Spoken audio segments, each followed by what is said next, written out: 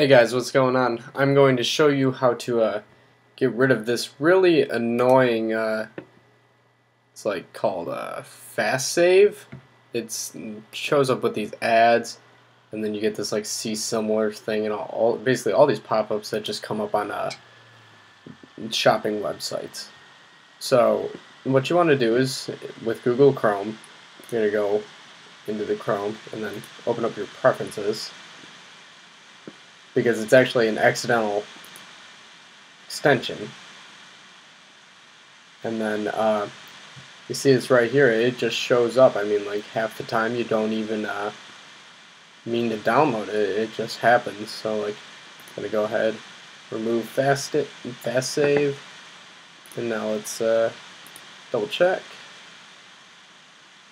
Don't got any more of that bullcrap where it's see similar, no pop-ups, and yeah, it's a nice, quick, and easy way to get rid of those annoying ads.